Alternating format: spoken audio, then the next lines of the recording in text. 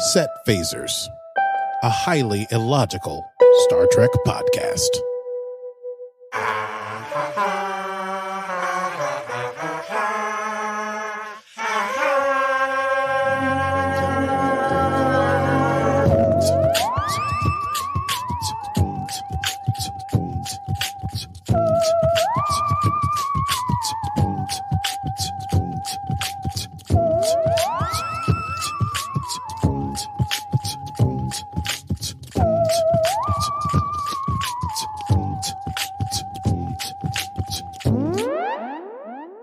Welcome to Set Phasers, a highly illogical podcast. Woo! Episode 2. Yes. Episode 2. We made it through our inaugural episode, and here we are again. They said we shouldn't do it again. They said, one was enough.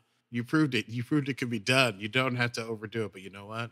We're here for the long haul. We are. We've got 2 seasons to go before season 3 starts, and then we've got an extra season, and then probably more bonus content. More bonus content. Because we have nothing better to do. We could talk about Picard. We could talk about short treks. I don't want to get too crazy with the animated thing we talked about earlier this week. All right, listen. Welcome, ladies and gentlemen, to Set Phasers, a highly illogical Star Trek podcast. The star date is 12717.6. And today we will be discussing Star Trek Discovery, Season 1, Episode 2, Battle at the Binary Stars. I love it. So, Akie, should we start with our rundown? I think we should run it down. It's time to run it down. Can you run it down for me? Tell me what just happened. Can you run it down for me? Your dancing is so full of joy that I don't even know what to do with myself. Watching you do that. Do you know what? I think if I could have you make a soundtrack of my life, I could die happy. You'd just be bopping from place to place. I would. I would That's indeed. actually I'm flattered. Okay, let's run this thing down. So this is episode 2. It is really, these 2 episodes came out the same day. They're really like, premiere, the 2-hour premiere episode. So we pick up right where we left off. Michael has tried to do a Vulcan death pinch on Captain Georgiou, and she goes out, she tries to fire on the one Klingon ship, but before she can get the thing to come off this mutiny, Georgiou wakes up and is holding a phaser, and then she says, belay that order, and then a bunch of ships come out of warp, and it's Klingon ships. And that's where we left off last episode. And if you don't know what I'm talking about, you need to go watch episode 1. You can just go back, listen to our episode, and then come back to this one. That's all you need to do. Yeah. You could listen to our first episode. You don't even need to watch the show. Our descriptions are so colorful. Well, we thought we were going to start in media res, in the middle of the action. But in fact, we begin with a flashback. Ooh, did you say a flashback? And 2 strangers are transported onto the Shenzhou. Wow, this is... Okay, it's next gen thing. I need to get the other one. This is pretty good. Maybe we should just narrate the episode because we're doing a pretty good job. Ooh. Get some actors. And it's Sarek and a young Michael Burnham with a perfect Vulcan haircut. Yeah. Oh, yeah. It's like Beatles amazing. style. With the assimilated 100%. So a different, Michael than we saw, who was young and frustrated. And they're meeting Captain Georgiou for the first time, and Georgiou is like, "Hey, I'm a human." Boop boop boop. Doing the cool. She's so charming. She's got all this charisma. And Michael's like, "I am not impressed with your human ways."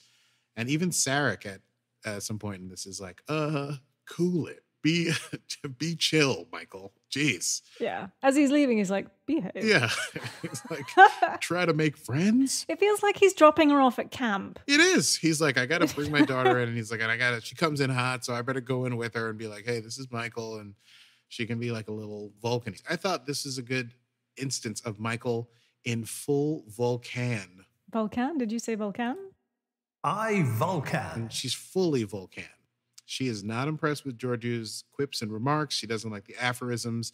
She's barely interested in talking to any humans, but they share a moment in the elevator, which is fantastic because Michael's, they both sort of begin to insult each other. They're like, your arrogance is out of control. And she's like, your arrogance is out of control. And then she goes like, but I saw your record. And she's like, and I saw your record. And then they're like, and it's totally deserved. She's like, so is yours. Mutual respect. And then you're like, these best of friends, they're going to be friends forever. Cut to what's really going on. Michael has just tried to have a mutiny. She just knocked out Captain Georgiou. And 24 ships have arrived. We find out 24 Klingon ships. And Michael, still with the gun being pointed at her, is still trying to make the case that they need to take an aggressive stance against these Klingons. But now there's 24 ships, there's 24 houses. Someone over there is trying to unite the 24 houses of the Klingon Empire. Mm-hmm. And as much as Georgiou wants to hear that, she also has, reads Michael the riot act. She says, listen, you attacked a senior officer. You tried to commandeer the ship. You tried to go to mutiny. You're relieved of duty. Yep. And we're throwing you in the brig. And she's like, even if you're right, you still did it the wrong way. Yeah. Even if you're right, you did it wrong. Yeah, totally. Mm-hmm. And, but I think it's hard. Not only is it hard on Michael, but I realize this time it's pretty hard on Georgiou, who I think the relationship goes both ways. If Michael views Georgiou as a mentor, and in fact, in one quote, I saw the actress Sonequa Martin Green. I was going to say Modern Green, said that in that moment, well, I don't want to spoil it later on in the episode. So anyway, never mind. But Georgiou is also upset that Michael has so disappointed her. And then we smash cut to the Klingons. We're on the Klingon ship. And Klingons are like doing the thing where you it's a little Star Wars-y the way the Klingons do it. It's just like a green avatar of the captains standing there, and these 24 Klingon captains, and they're like, "You interrupted my mission. You interrupted my cruise. Blah blah blah." And they're yelling at Volk, who's standing there, who's greeting them, like, "Where is Takuma?" Blah, blah, blah, blah, blah. And then, of course, as they, that's what they were like. They were just very cranky.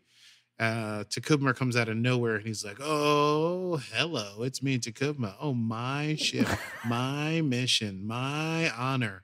Whatever happened to the honor of Klingons?" And he is like, "Listen, we need to get together. We need to defeat the Federation because they don't want us to retain our individuality. Klingon Makhtajaj. Remain Klingon." Yeah, I said it. It rolls off the tongue. I've been practicing it for weeks. Klingon Makhtajaj. Is that it? Is that close? Well, there's no... Yeah, that was very close. Makhtajaj. Makhtajaj. Yeah, totally. Yeah. Okay. You nailed it. Thank you. I've had you say it enough times. I should really be getting it by now. Right. It won't be the last time. And it won't be the last time in this episode. He tells the story of, they're trying to blah, blah, blah, blah, blah. You don't deserve you can't tell us what to do. And he says, "Oh, yeah, when my father died, I took over the ship." And we have another flashback, this time from the Klingon perspective. It's beautiful. This episode is full of flashbacks for the listeners. So it's like a young Takuma, and he's like taking over his father's ship, and there are kids playing on it. And he says, "Get out of here. You won't mess up the honor of this ship." And then the kids like beat the living snot out of Takuma. But he uses it to say, like, "Listen, I realized that if we don't band together, there's no way we can have honor. You're all here. If we really wish to have honor, if we really wish to have, a Klingon society, we must join together." But then he like calls out this dude whose name is Cole, who I've totally forgot about, who I think is the house that like kicked out Volk for being, different in appearance. Right? Wasn't that sort of the subtext? He's like, yes. They're like, "This one is a freak. You have a freak in your house." And he goes, "The only requirement to be in my house is Klingon Makhtajaj." Right? And he says, "And I accept anyone who defends that, even those who have been kicked out by other houses." And Cole's like, "I'm out of here. I'm not staying." But then a different Klingon leader, a lady, says, "Oh, we'd like to hear more of what Takuma has to say," which I thought was awesome. Yeah. She's on the council, right? Yeah, this is the council. Can we just take a minute and just, that when the council appears and there's this sort of like hologram of like all of them that just appear and Takuma's like looking up. Yeah. We've never kind of seen this 3D hologram in a sense. And it's not on a screen. It's not that we're not having these sort of on-screen moments. They're like in front of you as holographic things. Exactly. It's cool. Yes. It's very cool. And then they're like, once Cole leaves, they're like, so what's up? What's your plan, man? And he's like, listen, you got to listen to me. What I say is going to happen is going to happen. And then he like runs to the window. I love this Klingon ship because it has like windows and balconies somehow.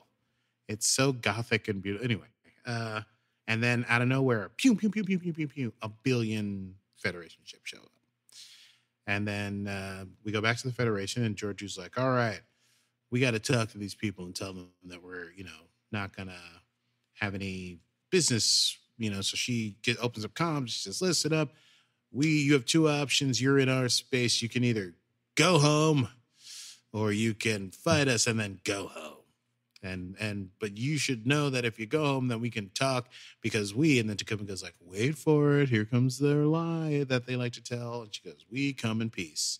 And he's like, you see? And then the Klingons are like, we hate peace. I love that moment where like Georgiou's talking and he goes, here it comes. Yeah, it's so... It's like disdain, sarcasm. It's brilliant. So... Yeah, he's like, oh, yep, here they are. Oh, let me guess. We come in peace. And then they fire on the Shenzhou. And thus begins the battle at the binary stars. The smash cut. The epic battle. The epic battle. But before the battle begins, we find Burnham in her cell, and she's having a flashback. Was it? Yeah, it was definitely a flashback. It wasn't her flashback, but we really are seeing a flashback of Sarek at the Vulcan. I wrote this down. Learning Center, the Vulcan Learning Center, and he sees Michael. He says, "Michael, you must wake up, Michael." And then he puts his hands, does the whole this thing, and he's like, "My thoughts to your thoughts, your mind to my mind." And does like a mind meld, and then Michael wakes up in the brig, and that was cool. Anyway, as this is happening, the ship is all the Federation ships are getting completely fired upon, and the Klingon ships, and there's like crazy wars happening. Because it looks like Michael slept through this battle when she comes to, and we're like, did you sleep through that? Well. Yeah, that was weird because then does the ensign. So on the bridge at the same time, there's like the first huge thing, and Ensign, who we shall recognize later, Connor, gets all blown up, and they can't. They're like, hey, can you get to the medical area, sick bay? And he goes, yeah, I can do it. But then he goes to see Michael. So she must have slept through the first salvo of like explosions or something. Why was she unconscious? That doesn't make sense. Because then there's another. That part lost me because she has this sort of moment and then she wakes up from the flashback, and then there's sort of all this epic battle stuff is going on, and you're like, did she sleep through that? Well, no, that's later. That's another so many flashbacks. And that's the other thing. Yeah. I wrote this down because I knew I was going to get confused. But she definitely woke up in the middle of the battle. There was a flashback, but I don't know if it was her flashback. So maybe she was awake. It wasn't her flashback. It was just a flashback. The one with Sarek doing the mind meld. Maybe she's just sitting there. No, there was definitely a moment where she was like... That's later. That's after... Okay. It's great. It's complex. Am I messing up your rundown? No, not at all. I have written down here, but it's very confusing because every other one says flashback. I did read... I Googled... Did you? Wait, you have that ready? If you want to know, you can Google that. I Googled that they put a lot of flashbacks in this episode because they wanted the first two episodes to have a lot of the backstory that we would need, so they wouldn't have to do flashbacks in the main body of the season. Oh. So I think that's why we get front loaded with so many flashbacks here. At that point, Ensign Connor comes in and he's like, "Why are we fighting?" And I'm all jacked up, and you should be on the bridge. And she says, "I committed a mutiny. I can't possibly be on the bridge." And that's, I think, when the big attack happens. He gets sucked out.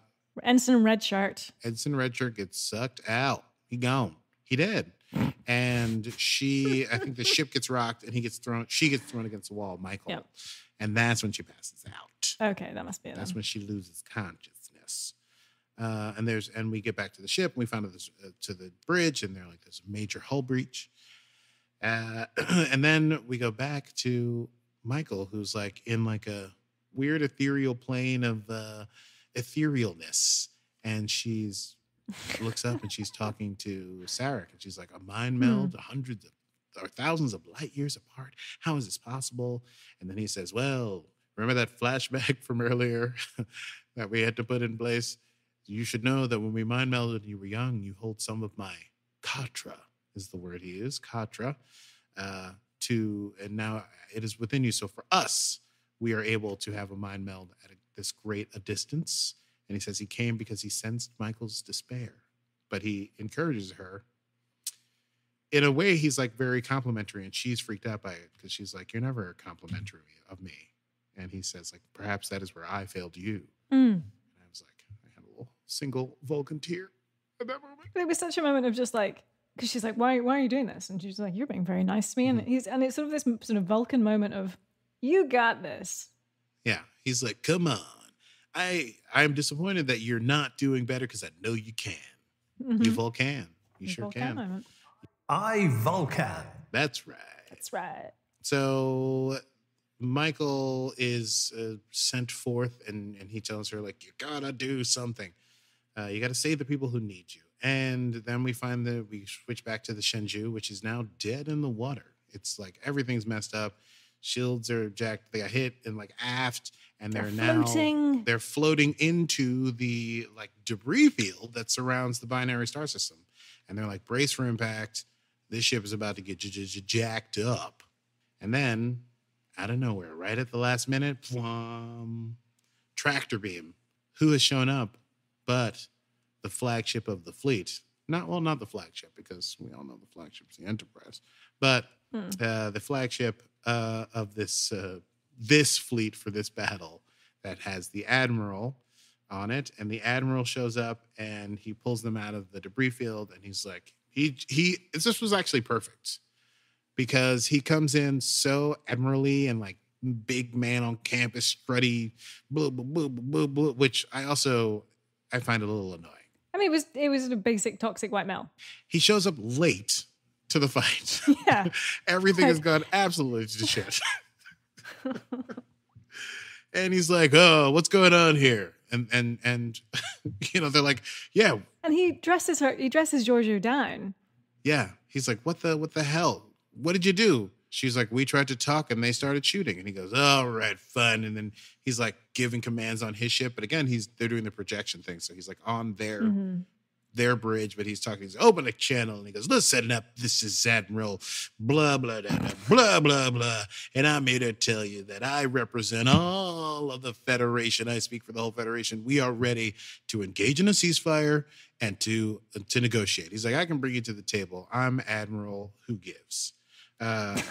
His name is I think it's Brett Anderson. It's Brett. It sounds about right. Anderson. Yeah, Brett. Wow. He might as well be called I know. Chad. I was gonna say he could have a backwards baseball cap on. What's up, man? It's me, Admiral Brett. And I can't get that out of my head. But we have so much disdain. I thought it was well done because I immediately was like, ugh, why is he showing up like this?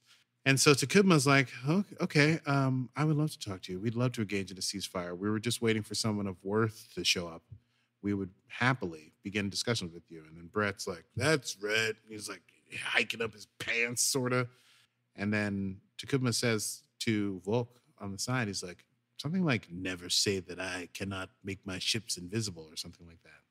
Anyway, Brett's all like, all right, here, let's see what's happening. Give me, and then he's like, hey, I did it. Cool. Like, I made peace with the Klingons. Yeah. And then the ship gets all shook up and he's like, what the hell's going on here? Blah, blah, blah, blah, blah, blah. Trying to, I don't know, bluster his way out of the situation. And that is when the Klingon ship, the Sword of Kahless, reveals itself as, yes, like a knife through butter, cuts through their ship, and killing everyone, presumably on board. It's like slow, and the ship is actually shaped like a sword. So it's just like, it's just cleaving through this saucer section of this ship. Yeah. It was amazing and beautiful and also terrifying. Because initially it's cloaked, and then you're like, whoa, what's going on? And then it uncloaks, and you're like, it's a giant ship. It's a blade. It's a ship that is a blade. It's kind of like the back end of the Titanic, but the front. The front, exactly. Yes, it's like for like an ice cutter sort of Yep. ship looks like, but there's no ice. Well, what am I saying? Oh no, There's it's ice. the front end, Yes. but at the bottom. Yeah, right. That part that, yes. We Me and know my all ship about knowledge. ships. I don't know what that's called. Yeah, to port and to starboard. The aft. It's aft. No, I believe. think aft is the back. Is it? What's forward? I think it's four, right? Maybe. Isn't Yeah, aft that's probably about right. back? Because aft probably relates to afterwards. Yes. Ah, from the Latin, it's not. I'm From the making it Latin, up. snot. Okay. So much culture. We have so much culture. Hang on, listener. So where were we? Before I interrupted you, the Klingon ship was like a sword, like a knife through butter into the Europa. I believe As it the was called. Europa, thank you. I thought I wrote that down, but I didn't. I remember Yes. some random facts. You're on it. Supplement you. Between the two of us, we got this thing covered. Yes, like the ship, like a knife through butter. So the Klingons through the Federation. This is like a dark foreshadowing of the idea that the Klingons are just going to cut through all the Federation bullshit. They're like, yeah, let's do a ceasefire, baby, and then like actually split your ship in half. And so anyway, those people are all dead, and they do an antimatter explosion, and both ships die. Yeah, because We the go- Europa's like, wow. Yeah, And they're like, yeah. we're going to blow ourselves up and blow you up in the process. And Saru's like, I'm seeing a deliberate antimatter thing exchange. Antimatter. Oh, okay. So we go back to Michael now. And she's like, all right, she's got to convince the computer to let her out of jail. It was great. I loved that. This was one of my favorite scenes in it. This was a total Vulcan't moment. I hate to. It was a Vulcan moment. She really is nailing Vulcan't. I, Vulcan. Yeah, the computer's like, she's like, let me out of here into safety because I'm about to die. The computer's like, nah, I can't engage the ethical protocols. And Michael goes, oh no? Oh, well, how long will I be in the thing? And how soon will my thing die? And then like, what if you open, would I be exposed to vacuum? And then the computer's like, yeah. And she's like, well, what if you open up a smaller thing? She was like, you wouldn't be able to open the door. And then she's like, well, then ethically, You would need to do it. you would need to open the door for me. And the computer's like, bleep, bleep, bleep, bleep, bleep. You're right. And Michael is then another badass moment for Michael Burnham, who, for the most part in this episode, is in jail, not doing much. But actually, did we have potentially our first Michael moment? I'm sure we do. I would call it a Michael moment. Michael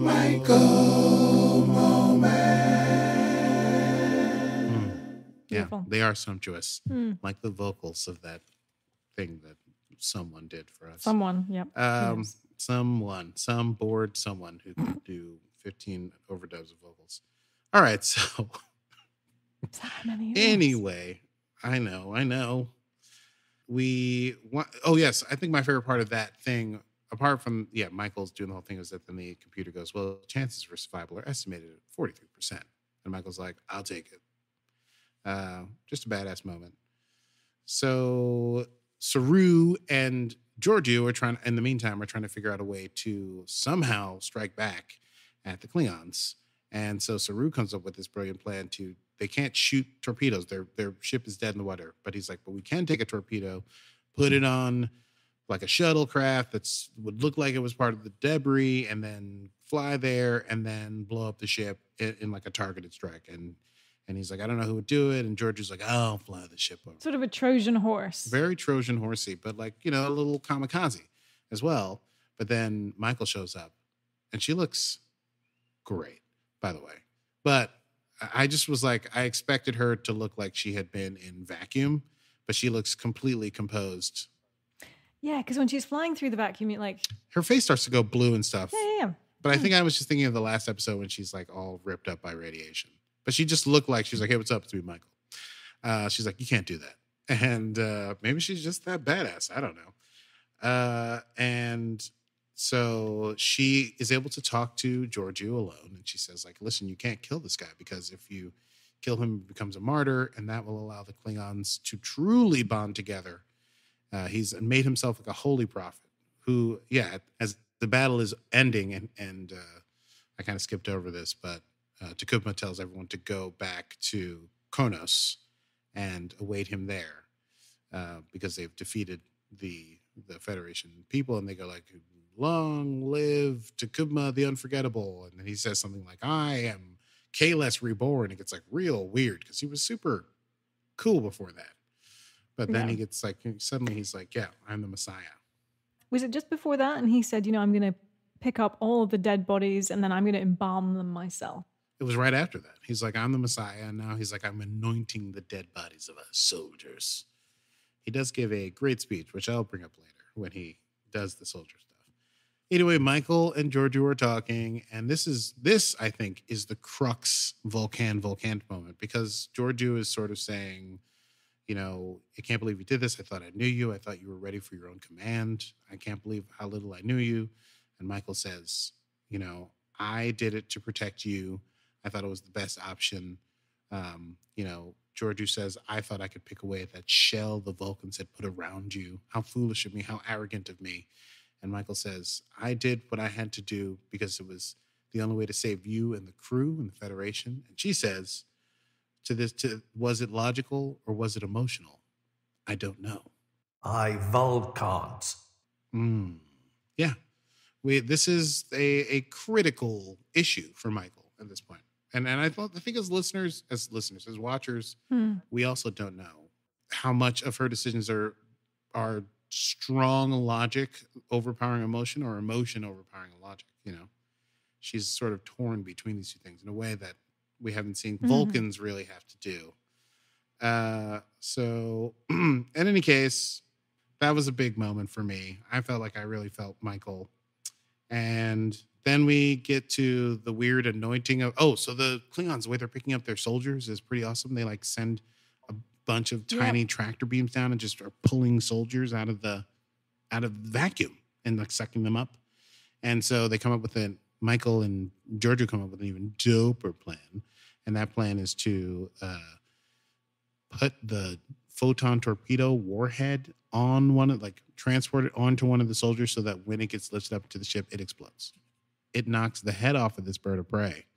And then Georgiou and Michael are suddenly like, I don't know, it's weird. They're like, let's do this. Let's go get our prisoner. They decide they need to take him prisoner because that will give them a better bargaining chip against the Klingons. So they go over, they right to the bridge, and they find it empty, and then they move around in it. They've got their phasers up, and they are attacked. Michael winds up having to fight Volk, which, Yeah, and it's like sort of captain to captain and sort of first officer, if you like, to first officer. Like there's this sort of parallel that's going on. Yeah. And also a little spoiler alert. Oh, did you say spoiler? Spoiler alert.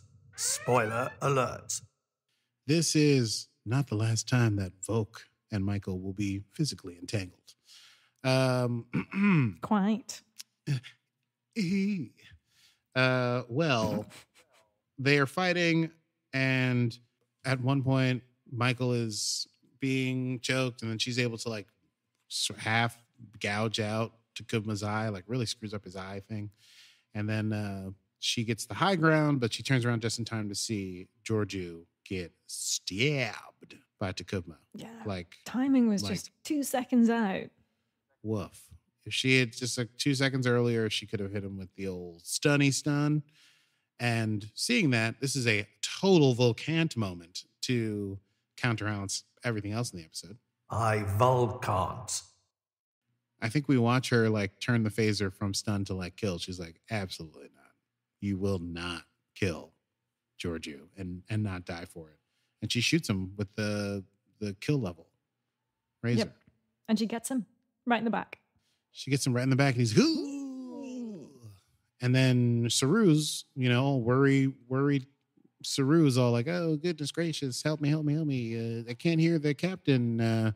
What's going on there? And Michael is sort of like, I need to get to the captain's body.